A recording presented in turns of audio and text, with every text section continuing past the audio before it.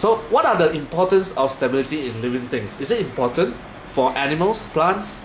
But most of the time it applies to animals and humans. So we look at baby crawling on, consider 4 limbs, 2 legs and 2 hands, so it's 4 limbs.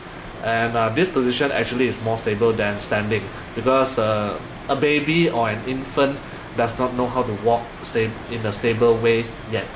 Okay, the turtle, rhinoceros is heavy and the legs are short, and crocodile has a very low center of gravity. So the animals shown above have low COG and large base area. They do not topple easily.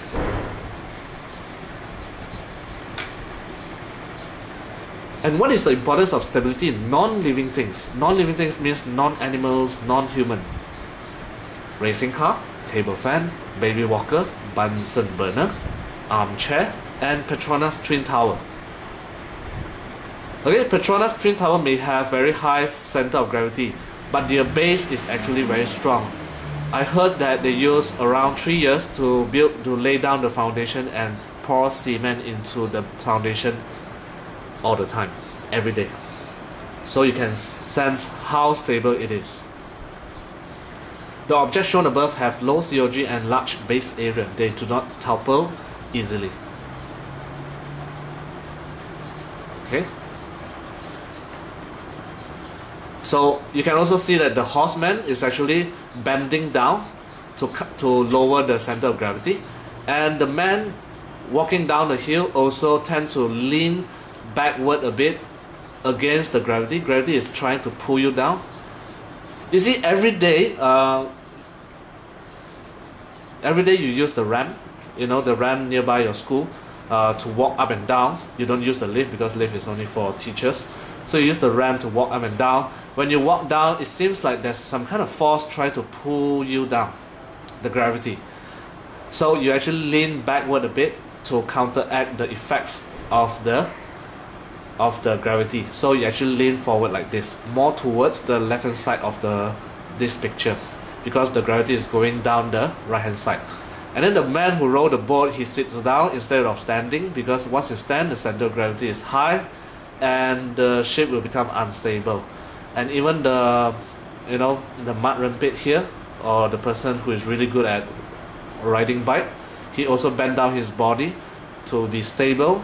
But actually bending down the body also allows more air to move through, to cut down on air resistance.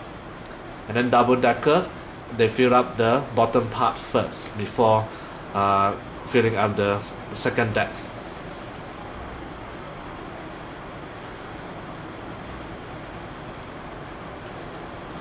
So you have a weightlifter, or the person, the bus conductor, who actually open up his leg to increase the area, and senior citizens who use a cane as a third support other than the 2 legs, because maybe the legs are getting weaker.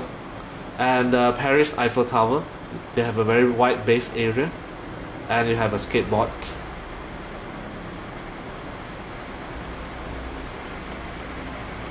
So what are the wrong concepts rectified? The center of gravity of object is always situated within the object itself. Not really, because the COG of some object lie outside the object. An L-shaped piece of carbon and ring has the center of gravity outside the body. So this one we wouldn't know precisely. You cannot be so sure, we must test.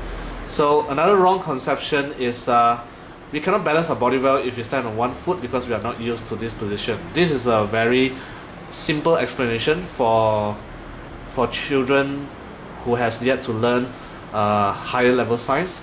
But now that we are here, we should learn that we cannot balance our body well on one foot because we are less stable, because center of gravity is raised and the base area is less. Okay, your base area is less and center of gravity is raised. An object is stable if it is heavy. Not necessarily, because some heavy object, if they have very high center of gravity, can be toppled as well. So the most important thing is, if you want to talk about heaviness, something must be heavy and low center of gravity, and perhaps with a broad base. It can be something really heavy, even low center of gravity, but the area is very small. Okay, it can be an object of small area but low center of gravity and also very heavy, but because of the area it may be toppled quite easily. Okay, we can demonstrate this in class.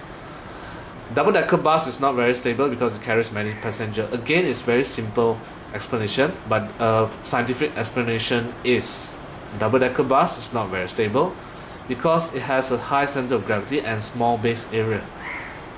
And the last one, an old man uses a walking stick in order to strengthen his leg. No, actually it's to increase the base area so that he becomes more stable. The whole idea is increase the area. If you can't lower the center of gravity, how can you lower the center of gravity of an old person? You cannot. It's the same everywhere. Okay, so this is the end of the presentation, and I hope you enjoy it, and I hope you learn science properly, and as you do your topical exercises, I hope that you gain so much from this lesson that you are ready to apply to your question. Thank you.